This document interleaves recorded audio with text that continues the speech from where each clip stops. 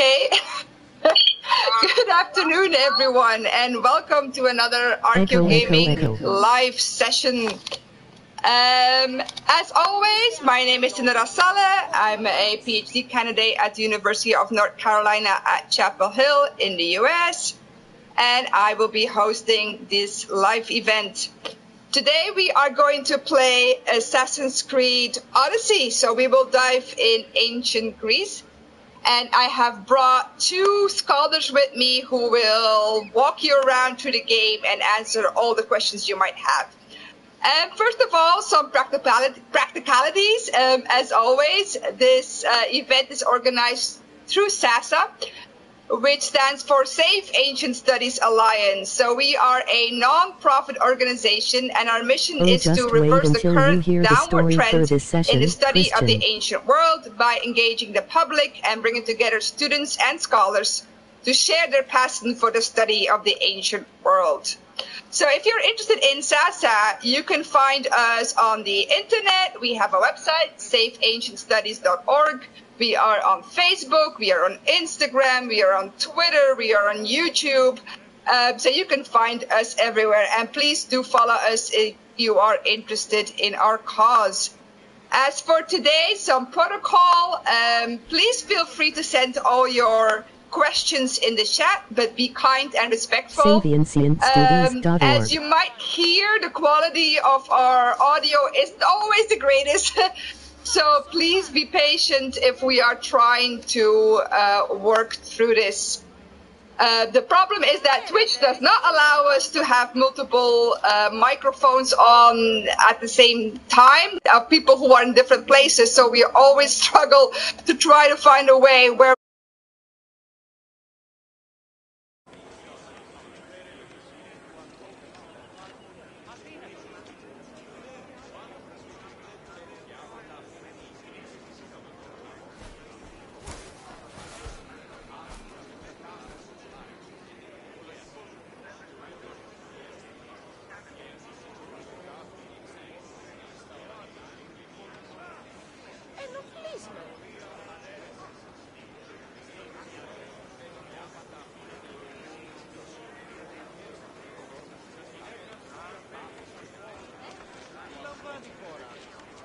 Ανεμονδιώτης ο άνθρωπε!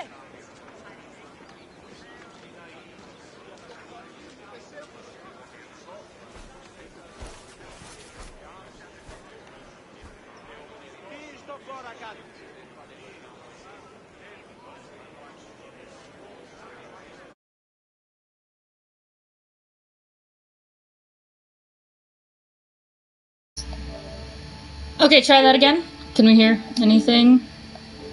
Now we can. Okay, I don't know what happened there. It just did a thing, but okay. Can you hear me now? Let's see if this works again. Alexius broke the sound. Well, that wouldn't surprise me. Can you hear me now? Okay, great. So at this point, I want to introduce our two guests for today. So our first guest is Lexie.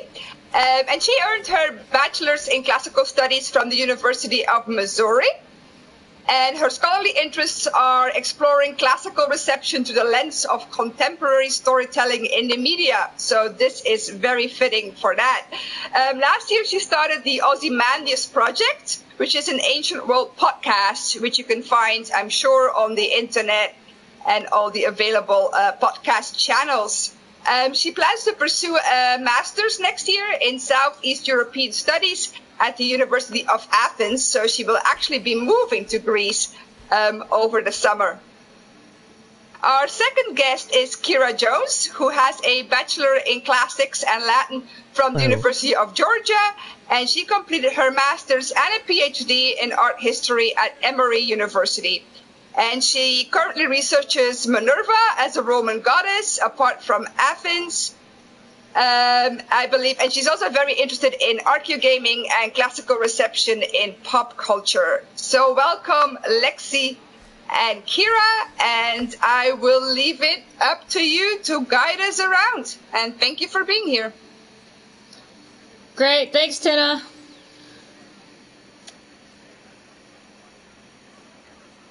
Okay, so maybe for people who don't know what this game is, maybe some background information? Sure. I can start, I guess. So this game is set during the 5th century BCE, during the Peloponnesian War, which I believe are years 5... Oh gosh, this is testing me. Crap. I can't actually remember. I'm so bad with dates. I am so sorry. But either way, it's during the Peloponnesian War. And I guess without spoiling the game for people who have not played it, that's all you need to know. Basically, I've not had to recap this game for people who have not played this before. I would say it's the central story is about a Greek mercenary, who essentially has to go run around Greece and eliminate an ancient cult that is sort of politically trying to control Greece, and find her family, is kind of how I would put it. Kira?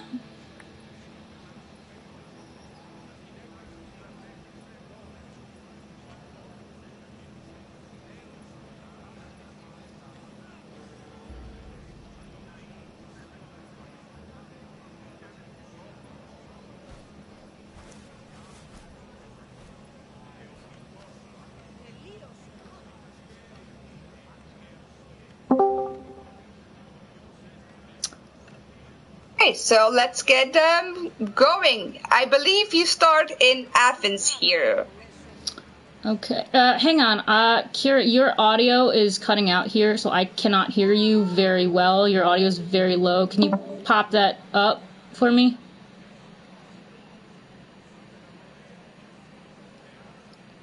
Actually, I don't know.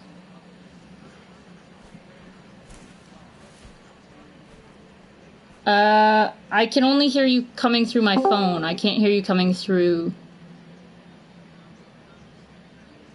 Can people hear Kira?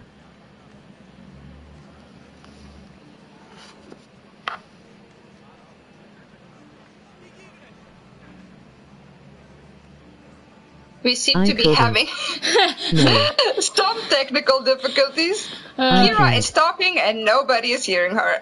Yeah, okay, they're saying they can't hear her. Kira, are you muted on Discord? Because that may be the issue. Because I can't hear you coming through Discord, you're coming through my phone.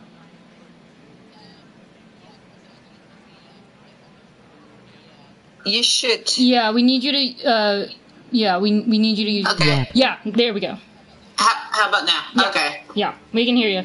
So, Cool. everything Hooray. you just added, do you mind saying again? Because did not hear you.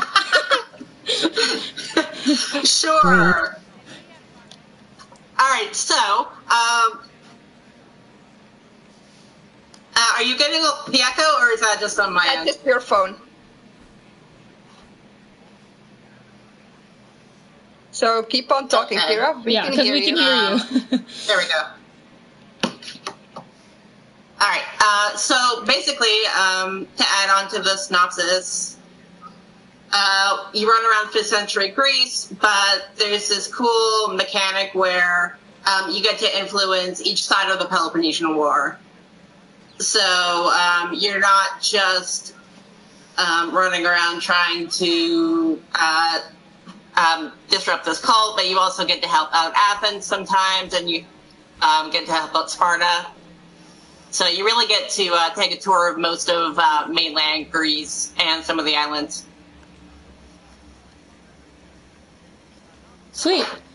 So I decided we should just start off here in the most iconic of places, some place that everyone will hopefully recognize, which is we are standing right on the Acropolis in Athens, because it's a really beautiful recreation.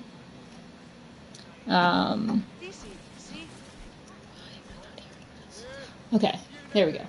So I'm going to just sort of pan around. Or actually, you know what? I can go in eagle mode just to give us an overview of where we're standing. Oh, that looks good. Okay.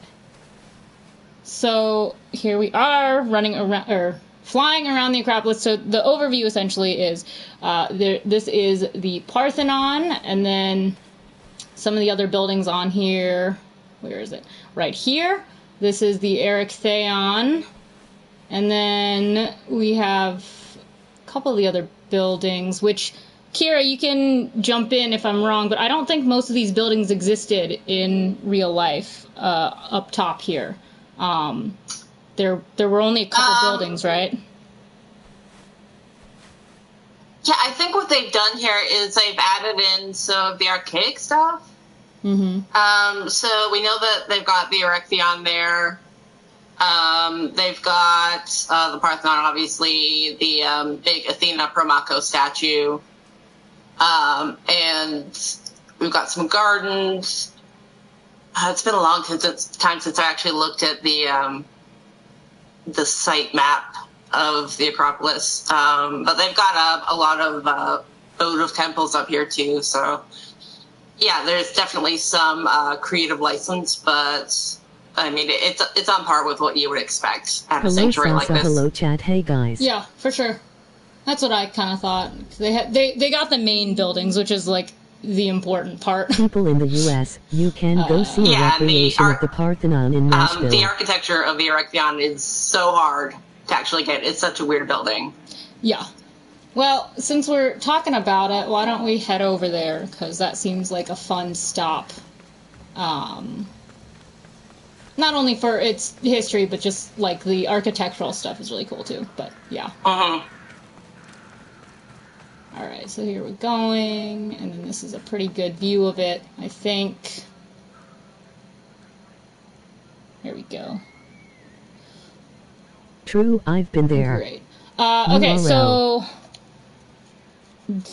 you want to start us off with something about this? Go ahead, or I can. Either one.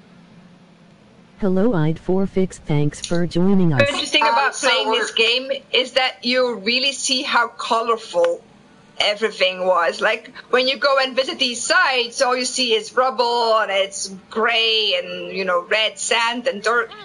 But in this game, you really see just how beautifully painted things were, and the bronze and the gold is so shiny, and the flowers that are being added. I think that is what most impresses me playing this game. For sure, and I mean, they got a lot of details right about it. I mean, it's definitely... Actually, they toned down the colors, because in real life it would have been a lot brighter than this. In a conversation with a game developer, they basically just said that if they made it as bright as it was in real life... so glad you it caused the lighting department too many issues, because then you would have too many like glary weird things. So it's really funny that it's still bright, they still maintain the color, but it's still not as bright let us know if you have as any it should have questions. been. Yeah, it's pretty funny. But if we head in, and go ahead. One thing I do want to note is that not all of the frescoes that you see are accurate. What they do for this game is they reproduce a small number of art pieces from vases. The fresco that we see here is from a vase, I believe. And they just kind of rubber stamp them everywhere to provide this kind of ancient ambiance. So, yes, there would have been frescoes like this, but not this specific imagery. Please tell us how to turn it off. Definitely. Wait, are we having text-to-speech issues? I can't hear over Twitch, but if we are, I can try to turn it off as well. When someone types here in chat, a robot says the comment. When someone types something in the chat, a robot reads out the comments? Yeah. The first time we've ever had that. Okay. No, because I have it set on mine usually, because when I'm here, I can try to turn it off, though. Give me a second. The game menu might do a weird thing, but... let me go into my settings. This must be a Twitch setting. I don't know if it's a Twitch setting so much as it's an audio thing where, let's see.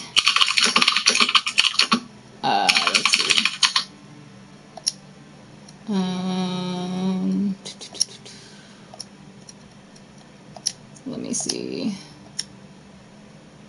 Okay, there we go. Advanced settings, comments. Oh. I'm not seeing any of that on Twitch. Really? Yeah. Okay. Because I'm about to literally turn off enable comments, which I've just done now. So hopefully, please, somebody tell us. Tell me the robot voice is off because I've turned it off. Testing, 1, 2, 3. It's off? Someone says it's off. Okay. Woo! Hooray. We live, we learn. Yeah. Okay. LOL. It's always an adventure, just trying to stream. Okay, so I'm going to head right into the temple for a second, because we're going to see there's more of this sort of plugged-in vase painting on the walls. But I believe, and then Kira, you can chime in, this is where the festival of the Great Panathenea would end, and this statue actually was not marble or ivory and gold, it was wooden, because I believe that the festival, you could dress this one up in peplos, like clothes, essentially. Yeah, so this was the Zoanon for Athena Polias, and yeah, the festival of the Panathenea pretty much revolved around this. So a certain number of specially chosen girls would weave a peplos for the Zoanon each year, and then present it to her after ritually bathing it. And just for those who may not be familiar, a Zoanon it's a special kind of Greek cult statue, which is somewhat miraculous. So we're looking at like pieces of meteorite or like weird wood that washes up, something that you could feasibly say was sent by the gods. So it doesn't always look like a really finished statue, but it is considered to be a little bit more sacred. And we do hear stories of them actually doing weird stuff. So the statue of Athena in Troy was also a Zoanon. And when that was taken to Rome, we get anecdotes about how, one guy who wasn't purified looked at it and it made him blind. But, he was a good Roman, so he saved it anyways to save the Republic. Because just a good Roman thing to do. But there's another story about it basically turning away an entire horde of Gauls from sacking the city. So, yeah, these statues get up to a lot of stuff. Uh-oh. Yeah. I figure. I mean, this is a beautiful, recreation, basically, for the game. I think it's just kind of like a smart, creative choice to just, put yet another golden statue in here. Yeah, definitely not totally accurate, but still pretty. Yeah, Chris Levantine is so cool to see, especially with all the torch lighting effects and the buildings. You can really get a sense of the monumentality. Yeah, for sure.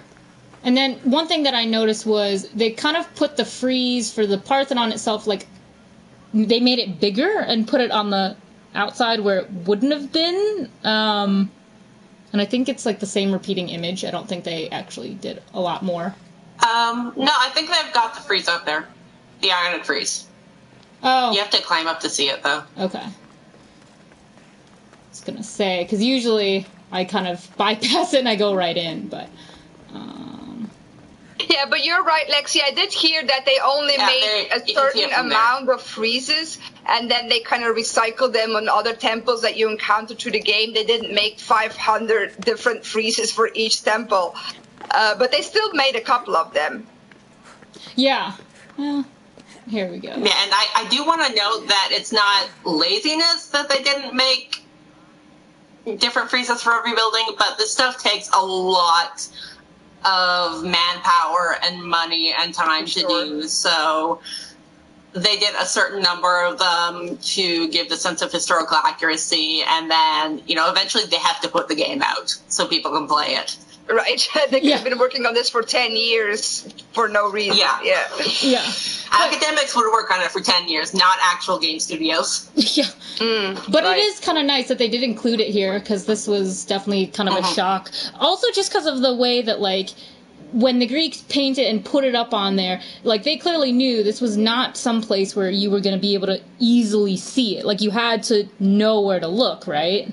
Actually, there was a study done on this, and I know because I was kind of half part of it, but Emory and Vanderbilt got together to make a scale reproduction of the Ionic frieze and put it up on the Parthenon in Nashville. And you could see it pretty well from a decent distance away. Oh, I had no idea. Me neither. Yeah, it's the if you look up the Parthenon project in Emory, we've got like a whole video out there on it or something.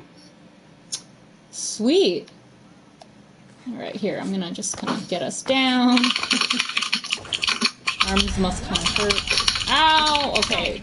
See, okay. Maybe it wasn't the smartest to drop down into the brazier fire, but, you know, it's fine. It's fine. So, all right, heading into the beautifully recreated interior of the Parthenon. I did kind of want to come in here because it's, like, my favorite room ever. Yeah. But, yeah, this statue of Athena Parthenos, it's, like, the most famous statue in Greek history, and I'm really, really happy that they included it in the game. She looks great. Like, yeah, I don't know. It's fantastic. Let's see if we can get closer, actually. Yeah, I mean, the striations on the ivory and everything is just spectacular. I like, don't want to climb on her, because then you can't, like, see her, but, you know, it's always a temptation. So I think, though, fun fact about her is, like, when Athens was, like, losing the war, losing money, and they were getting poor, because she was made out of ivory and gold, when they wanted money, I think they could literally take metal sheets off the statue and make money out of it. So, like, I just find it kind of hilarious that, like, you could literally take a layer of her drapery off when you're poor. Yeah, and they had to keep repairing it because the inner frame was made out of wood, and they had a big problem with rats. So they would... Didn't they not only, like, go up and nibble the wood, didn't they actually live in there? I think so, yeah. The shocking secrets of ancient Greece. Yeah, literally. You would think that the gods would protect their own statues a bit better against rodents. Yeah. But otherwise, I think they did a really great job of recreating the interior, although I'm pretty sure they didn't have these shields on the wall. I don't think. Yeah, I'm not sure on that. Okay. I also heard something about the water in that place having a practical function. Yeah. We think it essentially was placed in there to control the humidity of the room. So it's basically an ancient humidifier, because also, like, the wood in the statue, it would, like, because of the climate, it would have gotten probably too dry without some kind of humidity. You can correct me if I'm wrong. Yeah, especially the ivory. Yeah. So it's a really cool addition. I was really, like, fairly shocked when they put it in. But if I'm not wrong, I don't think that every single, like, temple had a little pool of water in it. Like, I don't think that the Temple of Olympia at Zeus had one in there. No. Not that I know of. It definitely wasn't usual. Yeah. So, kind of special. Pretty sweet. I'm gonna kind of exit. Pretty smart. It was really smart. They did just such a great job. I think I remember something about, like, when recreating the front of the temple as well. So those, like, rows of bronze shields, they wouldn't have been on there here in the 5th century. I believe Alexander the Great started sending shields of conquered peoples back to Athens, and then they put shields up on the Parthenon. Kira, do you remember anything about that? I don't. I know that the Menipes are from the Temple of Zeus at Olympia. Yeah, those are definitely not correct. And then kind of the pediment area as well.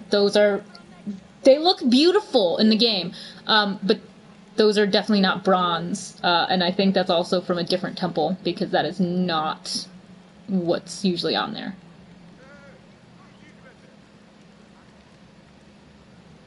I think, is that also from Zeus at Olympias? I can try to either climb up there, or we can try to use the eagle. I don't know what one would look better in terms of, like, getting an actually good look at it.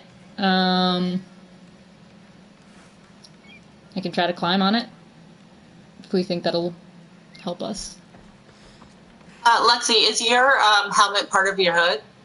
Yeah, so actually, here, you can see. I can change it if it's distracting, because the hood is very distracting.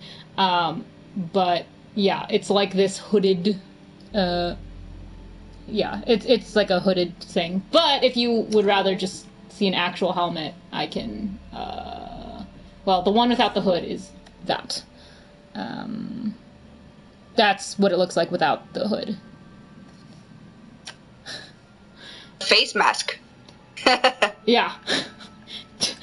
So, I mean, if it's distracting, I can change it, but, you know, I don't really think it makes a difference. I don't think so. It was just a question of the chat. Oh, cool. Sweet. Yeah, here, you know what? I can try to climb on this nice pediment to get a closer look. Yeah, I don't remember what temple it's actually from, but I know it's not the correct one. Can you see from here? Can you tell what this is?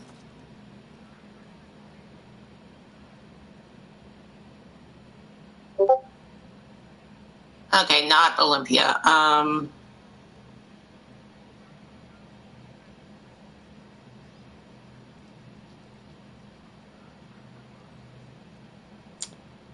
Yeah, I really can't. In any case, Well, it's a shall we move gigantomachy, on? right? Yeah. Either way, it's not the right one, and it's definitely not in bronze. Those are actually what the Elgin marbles are, so when we talk about fighting about actual marble statues, that's where it would have been. So that's what's in the British Museum. Highly recommended. Go see them. But, you know. But yeah, so we can go... Kira, do you fancy going to Piraeus, maybe? We can talk about some of the naval elements? Yeah, let's do it. Okay, cool. There's probably going to be a faster way than me running, but... I could fast travel, but that takes forever. Actually, let's see how far. Where am I going? Where am I going? It's a little hard to orient myself directionally. Ooh. Actually, you know what? I will fast travel there. That would take me quite a while. But yeah, so while we're fast traveling there, if anyone has any questions, please submit them in the chat. We want to answer lots of great questions. Well, Lexie, you just got admonished for using the term Elgin marbles and not Parthenon marbles, so... Oh, yikes. Okay, excuse me. Excuse me. Okay, well, you know, sometimes you never know. Some people know them by one name, not another. Gotta go with some, you know, most recognizable, I suppose. Sorry, Parthenon marbles.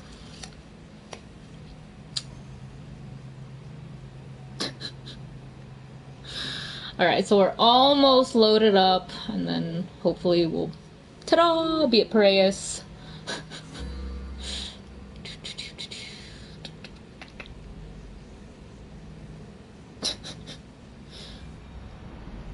Alright, here we go. We should be loaded. Alright. I'll jump down. Alright, cool. Yeah, I'm pretty fond of Delphi myself. Yes. It's gorgeous, isn't it? Just the entire recreation of the temple. Like, it's a gorgeous location. Okay, So I'm gonna call my ship just so we can kind of see. So how do we all feel about the game versions of historical people like Herodotus or Socrates? Or Alcibiades, my personal favorite. It's terrible. It's terrible. Cool. Okay, I'm gonna back up a little. I mean, I think that Socrates was pretty accurate because, yeah, just like you said, I wanted to punch him the entire game, which is how I feel when I'm reading him. So, yeah, I consider that very accurate. Although the writing for him was excellent, because honestly, half the time I'm like, I would never be able to just pop out that sort of circular arguing that he's able to pull out and sort of make you, or make... Oh, the writing was genius level. Yeah. Just to be able to have either Cassandra or Alexios kind of, after every interaction, be like, what on earth did I just hear? What's going on? My claim to fame is that right when I started playing, I was bitching about Socrates on Twitter, and the writer who did all of his lines actually saw my tweet and liked it. Oh, that's great. Alright, so I've called our ship the Adrestia here. I'm not an expert in naval warfare, so there's not much I can say about it, except for the fact that while it looks gorgeous in the game, and you do need like something that's passable for naval warfare, here I'm gonna actually kind of take our ship out so people can get a sense of what's going on if I'm sort of on the ship. So, yeah, I've been asked a lot, like, would your crew essentially have been standing on the top of your trireme as it's rowing about, kind of ready to attack people should they attack you? The answer is no. Kira, I don't know how much you know about triremes, but from my understanding, the ship, like, having everyone standing on the top would have made the ship too heavy and would have made the entire ship capsize. Yeah, I don't really know that much about triremes, but that's what I've heard as well. So... I mean, obviously, add-ons like the flamethrower aren't accurate. Yeah. Do you know if, like, they would have had big sort of figureheads at the front of their ships, kind of above where your ram would be? They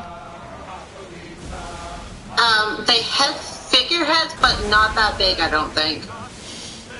Yeah, they made these really big. Yeah, it seems to me like if you were ramming something, that figurehead would get stuck in the other ship. Which would probably be very unhelpful if you're trying to quickly ram somebody and then move away.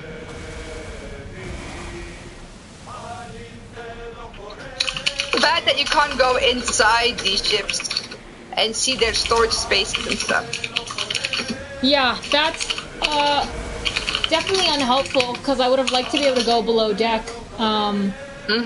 Like, the fact that you have to just kind of stand there on the deck, yeah, that's, yeah, it's a little sad. Okay, where can I sail where someone won't attack me while I'm trying to just show the naval elements? Here, we'll go back this way. Yeah, I don't know, go ahead. Some of them are from the Homeric hymns, and they got a Greek musician to do original scores for it. Oh, for the sea shanties? Yeah. Yeah, they're so cool, aren't they? It's one of the best game soundtrack moments, I think. And they're so catchy. They're so catchy. It's so accurate, like, for sure. I do wonder how much of the ship mechanics they took from Black Plague, though. Yeah, that's something I wonder. I mean, obviously it's, like, completely different, because cannons and javelins, but, yeah, same mechanic. You were just talking about Delphi. Do you want to head over to Delphi? Because I think it's a gorgeous location. Yeah, sure. One thing I do want to know is, can you look towards the Parthenon? Yes, where is it? Actually, I might have to go up this way. Where are you? There it is. There it is. Very far. Right, so you can actually see the gigantic Athena statue, which is very accurate. You would have been able to see it as soon as you rounded the Cape of Sunion. Yeah, she's like 40 feet tall, right? So like, and then she's made out of pure bronze, so she would have been glinting in the sunlight, right? So she's like a big homing beacon or flashlight or something? Yeah, now, she didn't look like that. We know from some late Roman period coins that instead of holding that spear, she would have been holding out an owl. Mm-hmm. But again, they took the model from the Athena Parthenos and just kind of looked it outside. Yeah. The size is accurate, for sure. Yeah. And it's really cool, because I know when you're actually standing on top of her in the game, you can look out and you can see Piraeus as well, and a bunch of the ships. So, totally, yeah. No, it's fantastic. Cool. It shows you the geography of Greece, how everything is so mountainous. You don't always think about the landscape in a sort of vertical kind of way. How there are points in the landscape, that mountains that you can see, and temples on top of mountains.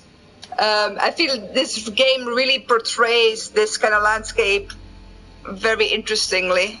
At least that made me think about how the landscape influences the placement of cities and settlements and temples and strategic locations. Oh, for sure. Oh, for sure. No, they did a wonderful job recreating the topography of Greece.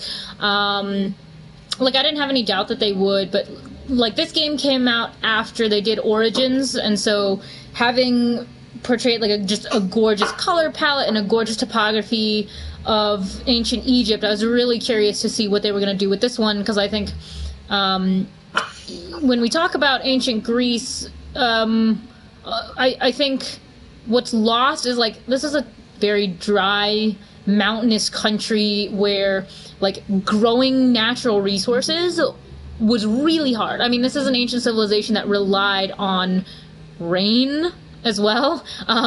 You know, so it's vastly different from Egypt, where all you had to do was essentially wait for the Nile to flood, and then boom, it's fertile and beautiful and whatever, and then you have everything you need. Greece was definitely not like that. You had to wait for it to rain, or else you were kind of hosed. So, you know, yeah, very different. Yeah, I'm not sure on how accurate the distribution of borders in the cities is.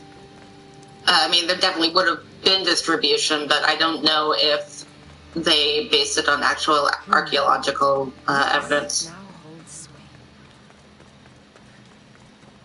Alright, I'm just running around to the front of the Temple of Apollo. I'm going to settle up right next to the altar here, and then turn so we can kind of look at it.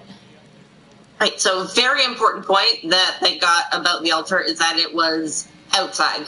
Yes. So, I mean, normally coming from, like, a modern religion perspective, you would expect something important like the altar to be inside the religious building, but the temples were really just, like, elaborate houses for the cult statue and the dedications.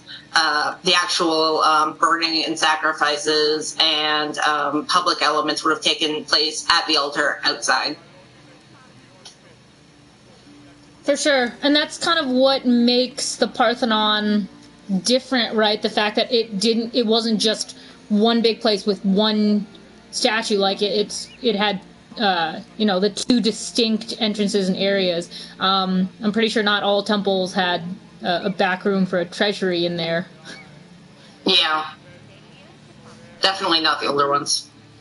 Yeah. So they did. They really, they got the altar really wonderfully. Let's see. Okay. Let's see if I can walk a little closer to the actual temple. I don't think we can go in, unfortunately. think we're kind of locked outside. Yeah, I think you can only go in during the story. Darn. But it's not especially accurate. Yeah. So I'm not as familiar with what should be on the pediment and the metapes, but I can tell. I think this is, again, just like plugged in. Yeah, it is not this. Okay. We've got the metapes from Zeus at Olympia again. Yeah. And then...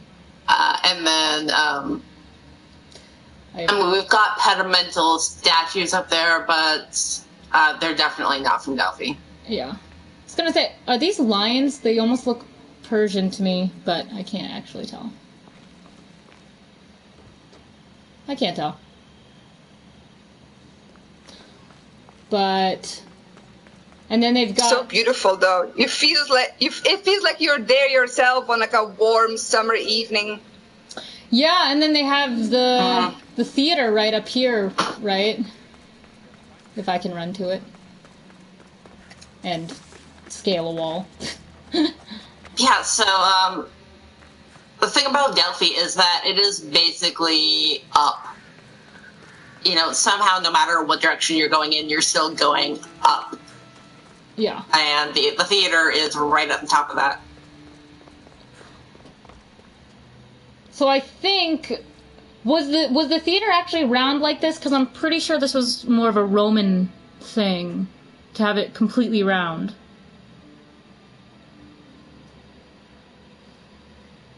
I feel like it's supposed to be... Oh, what's it called? I don't want to say hexagonal, that's totally wrong, but it definitely was not round like this at this time period.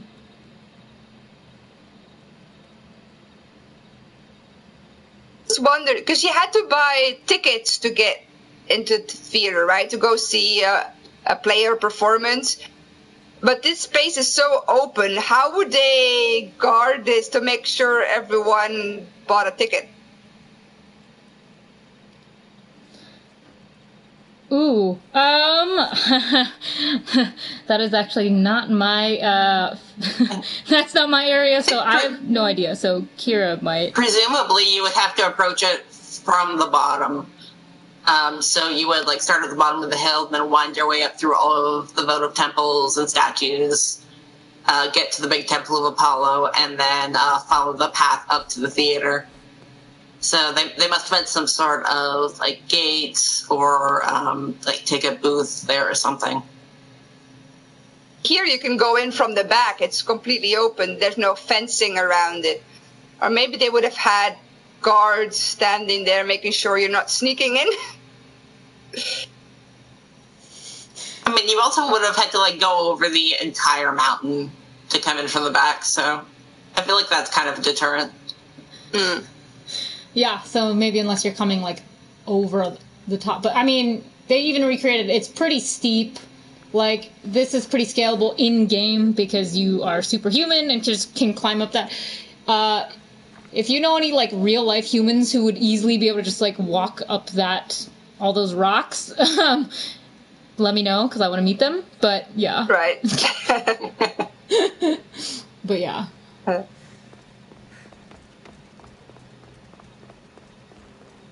So can we go down and check out some of the votive temples? Yeah. So we're just going to kind of run around here. If I can remember where they placed them. Wait, no. Over here? Yes, they are. The Sibley stone there. Is that how you pronounce it? Sibyl.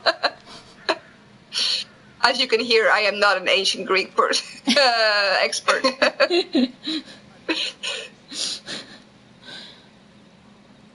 Okay, so here we are. Oh, you know, they captured the pottery so well. I mean, I love the little pottery that they included in the game, because you can have. I don't know. I see there's a lot of traditional, like, black figure and red figure vases, although they don't seem to be... I don't know, they seem to be kind of thrown in together wherever, but it's still a cool inclusion.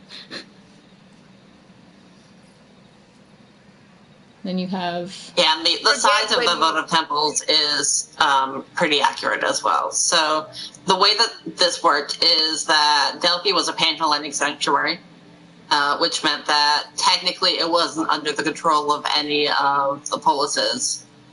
But everyone could essentially build their own small votive temple so that they could store their own offerings in there. But what it ended up being was this really big competition between the city-states as to who could build a bigger and better temple. Of course. So if you go down to the very bottom, like the entrance of Delphi. Oh, yeah. There's a big monument from the Spartans there. And essentially what they did was after they defeated Athens, they erected this gigantic monument of 12 Spartan generals right in front of the Athenian treasury.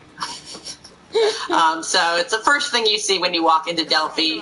And then, it's basically this constant reminder from Sparta to Athens that, yeah, we kicked your ass, and we're going to spend money on it to make sure everyone knows. Yes, they did have tripods on top of columns. They stuck so much shit on top of columns. They're always so right. So we've got the Spartans on the left here. The question: how come some of the statues are naked and other ones are clothed?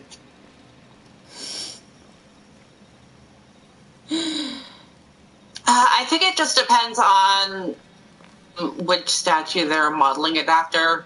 So again, they took basic types. I think some of these might have been taken from frescoes, and then you get some famous ones like the Doryphorus or Demosthenes shows up quite often. So some of them were clothes, some of them had like a short cloak on, but I don't think there's any real reason to it beyond that. Is it the same as in ancient Roman culture where clothing is also symbolic? You would put them in a military dress or a political robe to make your point across that is what you want this person to be remembered for? Yeah, roughly speaking. So historically, yes, but not necessarily in the game. And my bad, these are the Spartans. Yeah, I was going to say, no, these are clearly the Spartans. I always forget, because I always think they put them right at the beginning. No, they're here. In all their warlike glory. Yeah. And then if we go a little further back, they included the Siphnian treasury. Back this way? Yeah. Okay. Oh, or other way, sorry. I was like, wait. I was like, which way? Yeah, there's so many of these.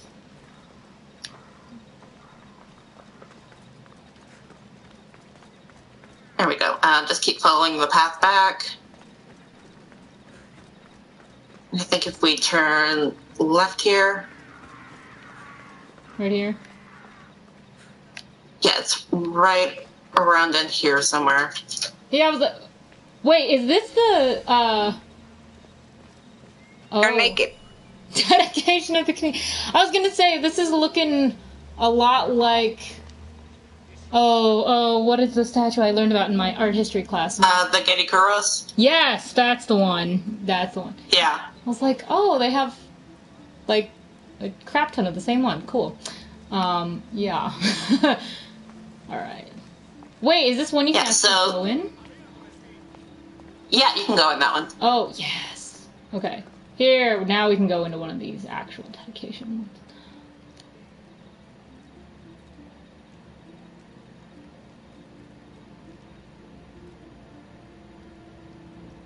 Huh. Yeah, they kind of do. The point of them wasn't really to be individuals. Yeah. Would you depict political leaders completely naked? No. You could if they wanted to be heroic. Yeah.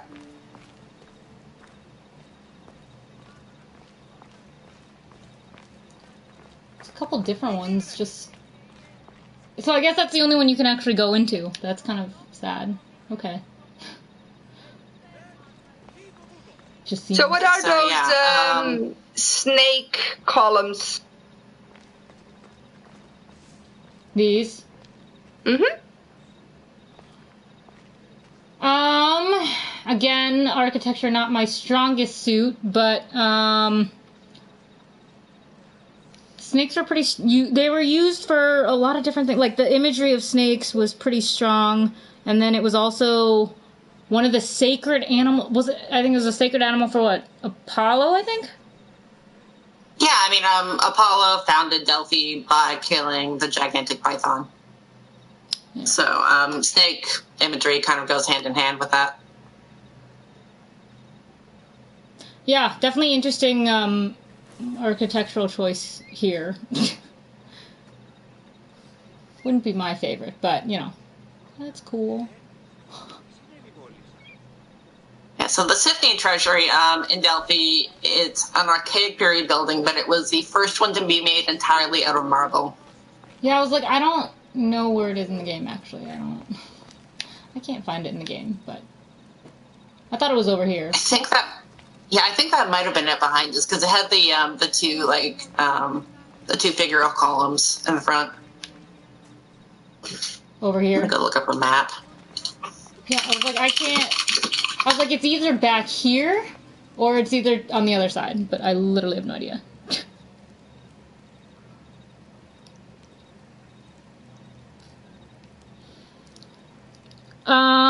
In answer to your question, modern Greek and ancient Greek are extremely different. I believe in Greece, sometimes they teach sometimes they teach a little bit of ancient Greek. I'm not sure what kind of requirement it is. I'd have to ask a Greek friend of mine. But essentially, no. If you are a modern Greek learning just modern Greek, you would pretty much do the same thing that all of us foreigners do, which is go up to a slab of ancient Greek and say, I don't know what that means. Because I believe the grammar structure is completely different. I mean, the only advantage is you can read the letters because you're already familiar with the alphabet, but you would really have no idea. So, yeah, you could probably sight read just by pronouncing all the letters, but you would literally not know what you're saying. And when I took classical Greek in college, there was a Greek international student in my class who thought he would probably take this class for easy credit, but he gave up after a couple of weeks. It was too hard. Ancient Greek is hard. You know, for, I guess, just a little nugget for all the linguists out there who may be watching. Yeah, I mean, I would say just in terms of, like, your very basic, easy differentiator is in the pronunciation of some letters. So ancient Greek, you would see a beta and a delta, and they would be pronounced b and d. That is not the case in modern Greek. The beta essentially becomes a V sound, and the delta becomes the TH sound.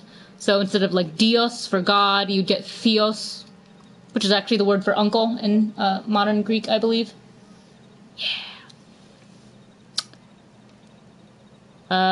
Yeah, the accents are a bit different, but that's marginally only because of the different pronunciation of the letter itself. That's pretty much it. And then, this is probably getting a bit too deep in the weeds, but if you know anything about Greek, ancient Greek has 5 different cases, modern Greek has 4, and you only use 3. So, modern Greek is actually a lot easier to learn than ancient Greek, so if you are someone who wants to learn how to speak any kind of Greek, I would highly recommend starting with modern Greek. And then progressing to ancient, because I find that it's a little easier. I started with ancient, found it really hard, switched to modern, find it a lot easier. It's still hard, but it's a lot easier. the case with any language, right? As it evolves, it becomes easier. Yes. Although Greek is still different than, learning something like Latin. Latin, it starts out easier and then gets harder as you progress. I don't know. I had a professor who was very fond of saying, "You'll wrestle with Latin, but Greek makes you sweat." Or something. All the languages I've learned, Greek was the hardest, personally. Yeah.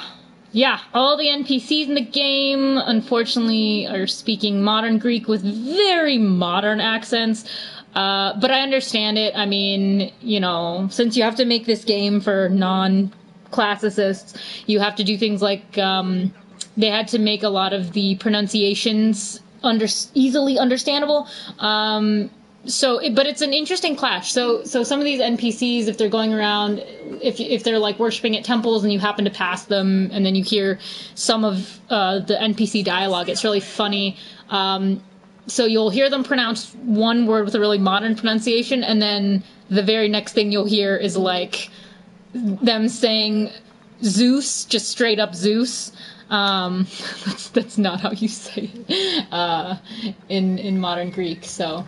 It's very funny. Right. So I will take modern Greek over your random British accent any day. Yes. I mean, hey, it helps the immersion, because it's still, you're walking around in a Greek-speaking environment. It still sounds really nice. There are a lot of modern Greek words that were taken right from ancient.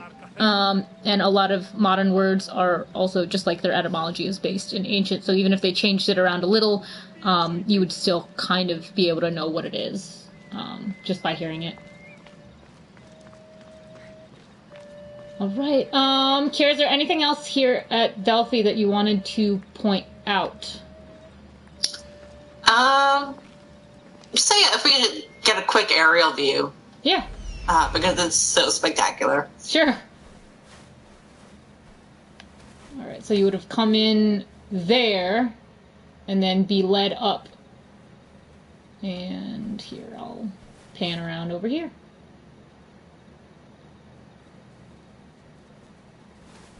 Yeah, so it just zigzags all the way up through all of the city, votive temples. We've got the Temple of Apollo here with the Delphi Charioteer out front.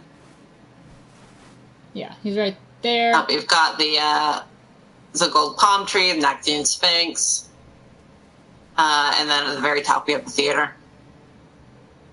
And you can definitely tell from, like, looking at the rest of the mountain, this had to be cut into the sheer, like, side of a mountain, because everything is pretty mountainous.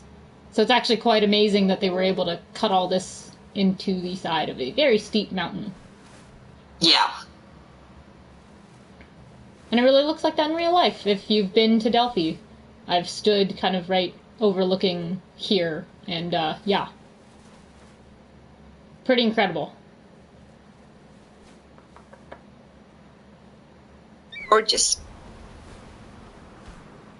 Alright, so where am I? Okay, so I'm down there. There we go. Cool.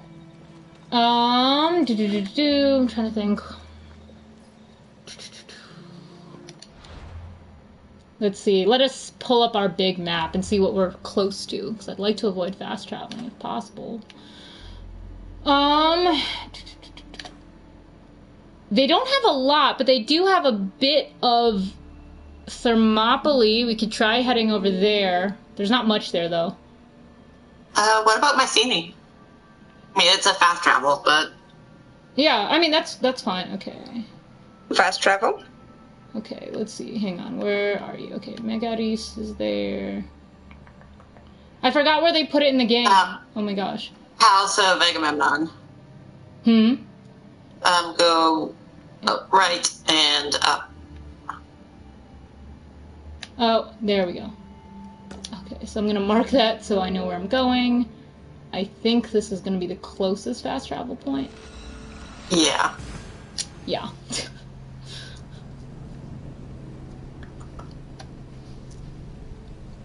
forgot. Did they include the Tholos tombs in this? Because I don't remember. Kind of. Because I was trying to look for the Tholos tomb, because it should be, like, right down into the bottom area. I don't know. But I don't remember if that made it into the game. I feel like it did. Or actually, didn't they make most tombs in the game? Didn't they just take, like, a Tholos tomb shape and put that for every single tomb? Yeah. And then, for some of them that have quests inside, they made them into, like, this elaborate underground necropolis thing. Yeah.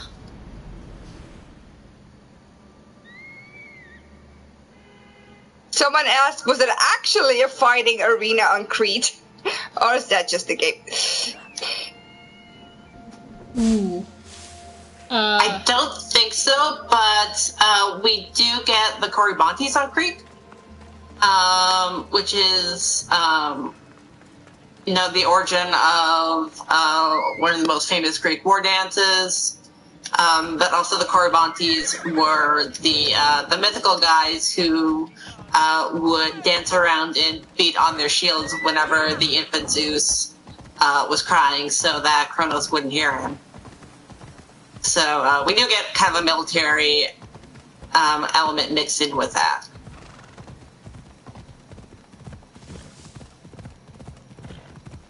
Yeah, I was gonna say, I am not... I did like 1% of my studies on Crete, and that was pretty much Knossos, so... yeah, unfortunately don't know much about Crete. You do have a beautiful horse, Lexie. Thank you, it's Pegasus, actually. Or modeled to look after Pegasus. So pretty. He is pretty. Usually I ride around on the sacred deer, but it's not very helpful for jumping off cliffs, because my deer will just die. But Pegasus, he glides off cliffs, so you can jump from, like, any height, and, yeah. Oh no, if it's a restricted location, I don't know if we can actually walk around it without me, not being... Oh, there's bandits in there, yeah. Okay, well, I'm gonna see, maybe we can get toward the Lion Gate, and then...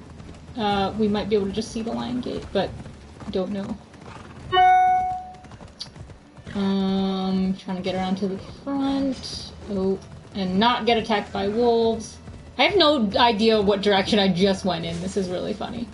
This is what happens, I swear, when you play the game. You're like, I don't know which side I'm going in. We did. Okay, there we go. Oh, please don't attack me. Nobody attack me. There it is. There it is. Although they don't actually have the lions, which is hilarious. Because it's called the Lion Gate. That's one of the only things that I learned about in my ancient Greek archaeology class in college. I thought they did. I know, I thought they did too. It might be, but let me just see. Okay, so but that's what the entrance looks like. I don't think the entrance is going to be on the other side. No, that just looks like a bunch of rock. Should have it in the game. Because I found a picture of it on the internet. I know, I was like, I swear I've seen it too, but I'm like, I don't remember what side. Unless it's over here, maybe? We're gonna just... Wait, unless they wouldn't have put the statue on the inside of the wall. I don't think so. Oh, is that it? Yeah, that's it. Yep, okay, so wait, where am I? I'm over here. Okay, so... that's annoying. Oh, that's annoying. Okay, so I have to go to the other side. I swear, I could have thought that the entrance was actually on this side, because this is what it really looks like, but never mind. Alright, close enough. Alright, so we're just gonna kind of gallop around to the other side. Ugh. If I can avoid getting attacked by these lions, that would be fantastic. No, they're gonna come after me. Alright. Okay, here they are. Here they are. Hopefully I'm not gonna be attacked. No. look a bit weathered, but pretty much intact. Yeah, I mean, considering this is 5th century, it's pretty good. Yeah. Although, I don't know. They did a good job with the approach here, too. Yeah. So one of the points behind the architecture of Mycenae was that it was a fortress, and they were expecting to be attacked. So you would funnel the invaders up through this really narrow passage, and then you and your buddies would stand on top of the wall and just, like, rain rocks down on them. Pretty fun. Pretty fun. I want to, like, go... And the walls were super thick, too. Yeah, although, I think, though, in real life that so the little, like, we can tell these are pretty small stones right here, but, in real life, these would have been much bigger, because it was built with what we would call Cyclopean masonry. So, yeah, more like the stones around the gate. Yeah, just, like, huge slabs of boulder, one onto the other. And then actually in real life, I think a lot of the stones as you're going under have tiny holes in the wall, I think, that were like bullet holes from Venetian times, I believe. I think it's... I don't know. I remember taking a tour around here, and I remember the tour guide saying something about if you look in modern day, you will 100% see little holes in the wall where, like, lookouts would hide to avoid Venetian gunfire. It's pretty cool. I want to go in, but I don't want to be attacked by the bandits. I guess... Be an accurate depiction of the ruins in 500 BC. Come on. By this time, would we even have as much as this, Kira? I don't know about the preservation. I want to say we probably wouldn't have the gigantic hall at the back. Yeah. But it is really cool to see that sort of Mycenaean architecture in the game. So I'm not too mad that they included it. No, I think it looks great. Although you can tell there's kind of like, I think, oh, they did. They put. Wait, that's actually Minoan, I think. Never mind. Yeah, they've got some Minoan frescoes, some Mycenaean, and then they modeled the central room in there very heavily after that one recreation that everyone uses. Yeah. The Palace at Nestor, I think. Yeah. I mean, very much plugged in, but still pretty. I don't actually see the Tholos tomb, but I see a spot in the ground for a tomb, so I'm gonna assume that's... Yeah, it's one of the grave circles, maybe? I think so. I can't tell. It's hard to tell from here, but yeah.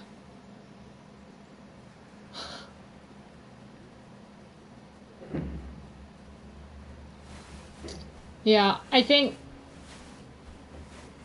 Yeah, I don't know. It's a nice recreation for the game, for game purposes, for sure. And it's so cool to actually, like, walk in the really old buildings, because they've got them all painted up. And the way that the torchlight glints off the paint and the gold is spectacular. Yeah. Yeah, it really shows that I'm really an archaeologist, because when I came across these ruins in the game, I was like, ooh, ruins!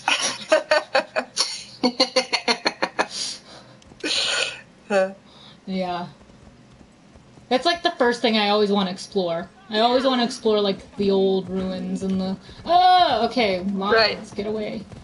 Oh, look, she even says something about it. That's cool. Didn't even remember that, but...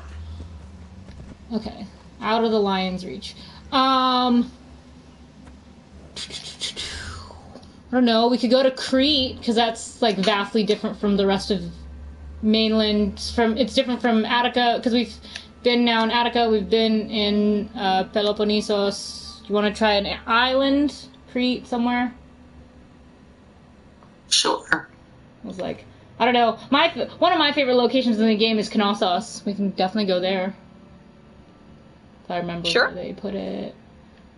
We have about 15 minutes left. Gotcha. Alright, well, yeah. We can finish with some mythology. I don't think we can go in the labyrinth, but we can see the front door.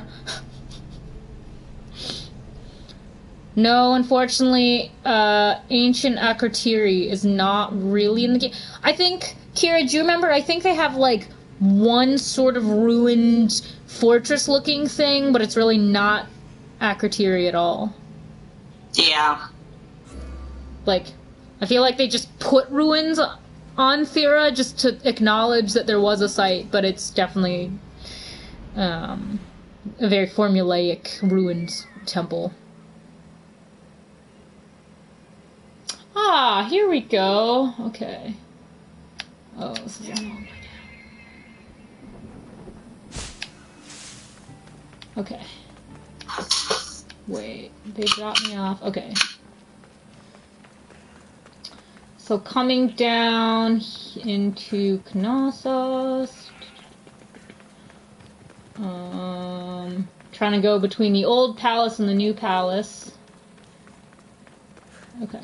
So you would have come down this ramp, and then you would have seen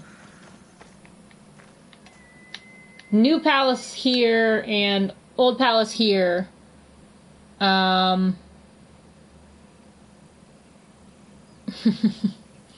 I would lose my mind if I could do this in VR. I know, me too. Like, I don't even know if I would be able to react properly. I'd probably put the headset on and then never want to take it off. I'd probably waste away and die in ancient Greece. Happily. Yeah. I mean, honestly, if I had no other video games except this one, I think I would be happy playing this alone for the rest of my life. Like, I don't think I'd need another game. All I need is this one to keep me happy here, so I'll start and I'll get us an aerial view so you can see just how massive this palace complex is. Alright, here we go. Kira, do you want to talk about why all these things look like bullhorns?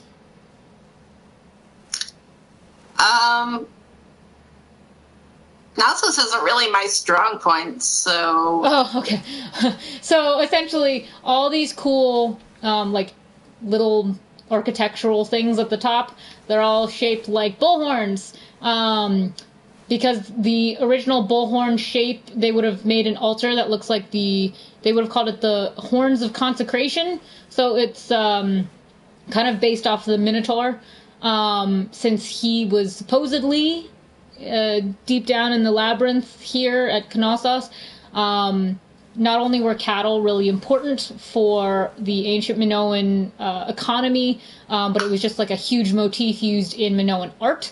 And so I'm not sure that they, like, actually would have put all these horns, like, on the tops of their building. That's kind of like a game recreation. But you would have seen, like, a bunch of mini altars, basically, with this general horn shape. There was supposed to be, like, a theater out here where you would have seen a lot of athletic spectacles. They didn't really put it in the game. They kind of favored courtyards instead for whatever reason. I mean, I suppose you could look at an area like this and say, oh, a theater, but they would have had seating. But there was supposed to be like a giant altar, essentially, where you would have like bull sacrifices. Yeah, it's a cool architectural feature that they put in. And then, let's see, what have I been asked about a lot? Oh, red. So there's a lot of red used in game here, especially for the columns. This is like a unique Minoan architectural feature, the red columns. You wouldn't really have seen these other places. Certainly not until the Roman era, the Roman period. Yeah. So yeah, these red columns are really unique because they only really show up in Minoan palace structures. And then they've kind of like plugged in a lot of other architectural or art elements, but one feature that they did really well that I noticed was these frescoes, these Minoan frescoes on the wall. They're quite processional. They would have had a lot of like animal and plant motifs in here. This one, I think they just kind of repeat on the first floor. Yeah, they've repeated these. I'm trying to dolphins. Yeah, they would have, like, the biggest motifs are the dolphins and, like, the reeds, and I do know in the game that they did actually put the dolphins in the building, but for whatever reason they put them only in the basement, and that's not really accurate at all. Like, at all. They would have been on the top floor.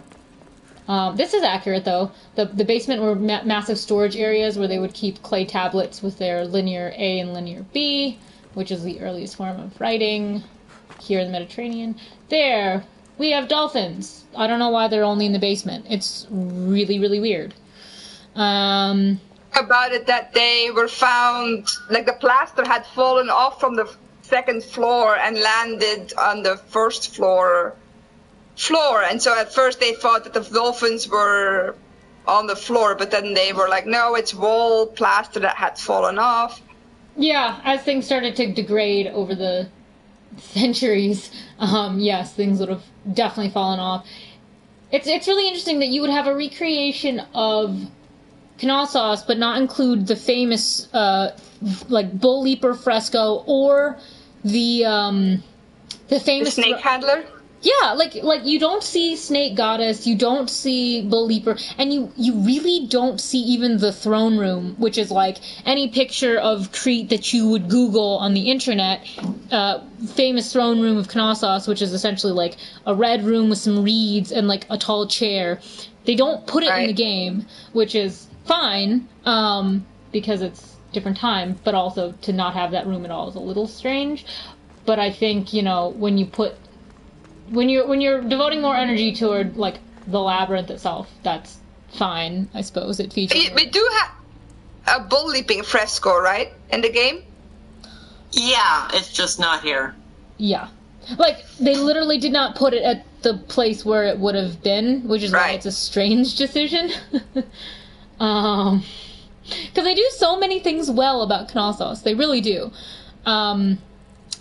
Yeah, I mean, they definitely went for the mythological stuff. This is a fantastic recreation of the idea of the labyrinth, where you jump kind of in the pit, and then you go in, and you have these giant statues. But there's literally, like, yeah, that's just a game recreation. I don't know, Kira, do you remember reading about any actual descriptions of the entrance to the labyrinth, or do we just hear labyrinth? I think most of the descriptions that I've heard of are post-antique.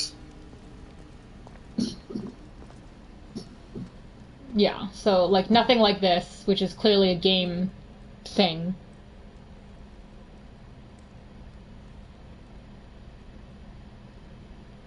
Right.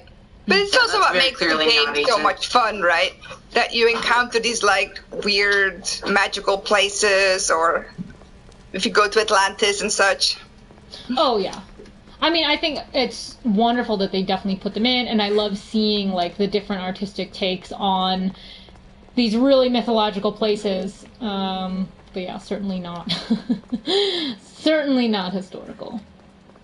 Yeah, I think that they had to balance this, right? Because if you're going to have a power fantasy of running through ancient Greece, you're going to want to fight monsters.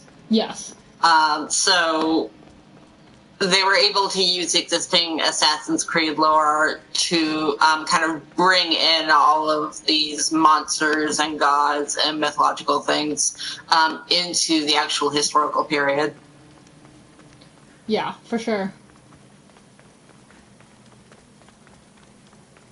And then, let's see, by the 5th century, Yeah, I think that's the general opinion, Marcus. Oh, yeah. Yeah. But otherwise, it's a fun game location. And I do appreciate how, it's quite a few years older, but I do appreciate how they really did do a great job of just leaving these ruins as spectacularly colored ruins that you can kind of... Now, this was pretty much leveled when Arthur Evans got there, right? Yeah, no, it was pretty much... there was none of the... even today, you would never see even this much of it. You have, yeah. Because the original palace was 5 levels or whatever. And then today, you see maybe 2 or 3? I feel like it's 2. I know he reconstructed the famous stairway. He did. He tried his best to restore. But I feel like a lot of what they put in the game was working off what Evans did. So I'm not even sure that, if Evans was wrong and he put something in, who knows if that was actually what it looked like. I know Evans restored it with a lot of, reds and golds and other colors. Honestly, even half of the frescoes we have today... they're majority reconstruction. We only have a few pieces. Yeah, they're brilliant extrapolations, is what I would say. Yeah. Oh, but I guess I do appreciate the fact that, so because, I don't know if you can tell, but because Knossos was essentially high up on this hill, it's actually kind of up on a hill, because this palace was 5 stories high and lots of open windows, you would have the Aegean right up here, and in the summer they could actually feel the sea breeze coming in, and you would have felt it completely within the, at least the top levels of the fortress, which is kind of a cool feature. So I really enjoy how they got that part right. That would have been great air conditioning. Yeah, because it was so hot. So I definitely appreciated how they put that in, and then you can clearly see how you would have been able to catch the sea breeze. So just even adding that is awesome.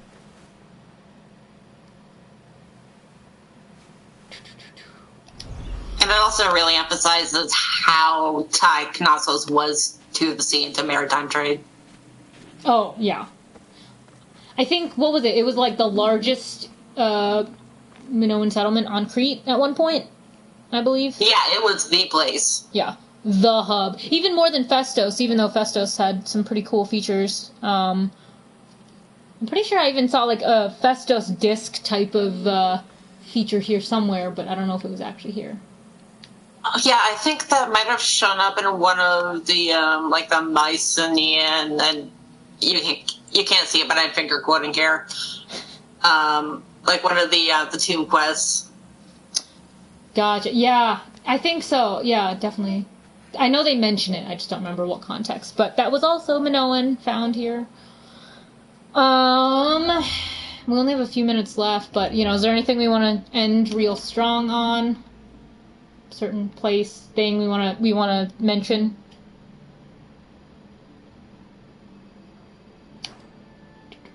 Oh, there's so much of Greece we could probably mention. Yeah, that's a big question. I know. I'm that's the thing. This game is so huge that there's so many places we could probably go.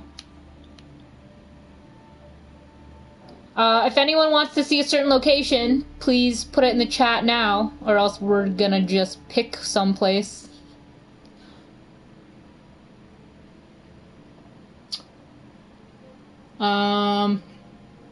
People seem to just, what about Olympus? Oh, Sparta! That's a good one. Ah, Sparta. That's yes. a good one. Yeah, we should totally do Sparta. Yeah. I know, I was wait, because well, in the game, you're Spartan, so we should probably talk about Sparta. That's a great idea.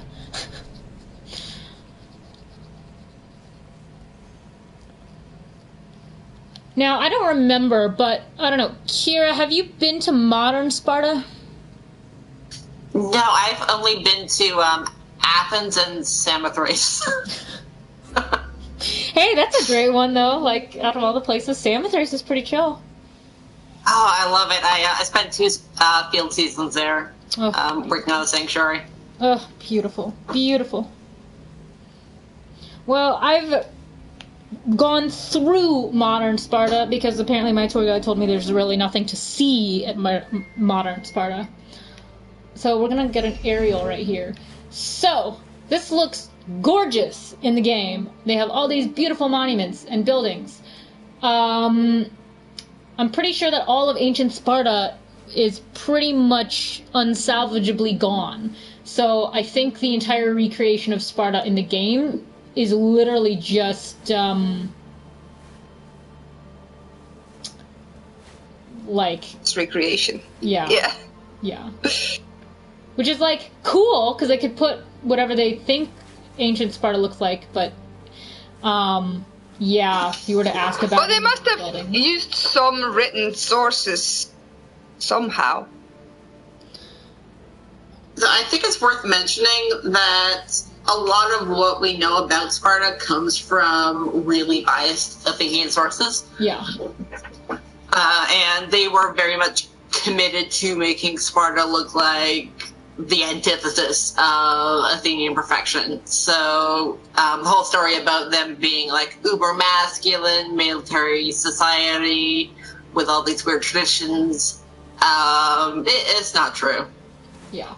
I mean, they did have like a really big military focus, but not to the extent that Athens made them out to be. That, and then certain things like they don't really talk about the positives. Like, if you were a woman in Sparta, like, again, still, like, heavily patriarchal society, but you did have so much more freedom than in Athens. I mean... Oh, yeah, you could inherit land.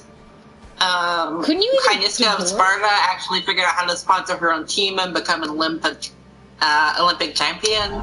Mm-hmm. Couldn't you actually, like, divorce or sue for land if you were, like, shamed or something?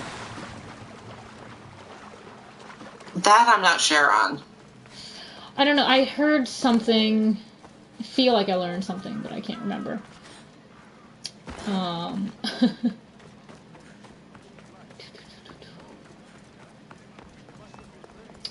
Called the flags and tents and pennants.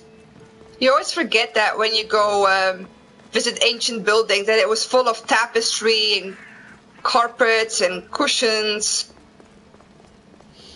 Oh, yeah. Yeah, for sure. Yeah. Although, there is... I know it's still there in, like, modern times now. There is a monument to Leonidas, though, isn't there? I believe there's, like, a giant...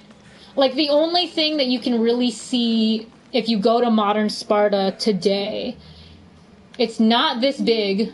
It's definitely not this big. But there is an actual... there is a statue of Leonidas that has his name on it. And you can see... And it's, like, the only thing that's left over. So, to have a monument of him here in the game is accurate.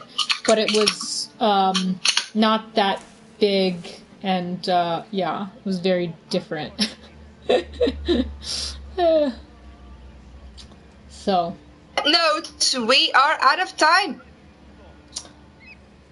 So thank you, guests, for being here today and introducing us to ancient Greece. As you have heard, I don't know much about ancient Greece, so I'm really appreciative that you took the time to come and talk to us. Dr. Jones and Lexie. Yeah, no problem. It was really fun. Love this game. Yes, it was great. We hope you guys enjoyed it. It's definitely really fun, and if you can, highly suggest playing it. Yes, and we are all on Twitter, so hit us up on there if you want to keep the conversation going. Yeah, for sure. We are always happy to talk nerd stuff. Yeah, we'll nerd out about the game, certain elements. Art, linguistics, all that good stuff, and yeah, I don't know. I tweet random things about this game all the time. Me too. And like every other game I play, so. Yeah. Well, we're actually going to continue our series on ancient Greece because next month we will be playing Immortals Phoenix Rising with Alexander van der Wallen and potentially one other scholar. So we will look at the mythology that is being used in that other Ubisoft game that is focused on ancient Greece. Nice, so love that game. Yeah. That you can join us then too. Sweet. All right, thanks everyone. Thank you. See you next month. All right. All right. Bye. Thanks. Bye. All right. So gotta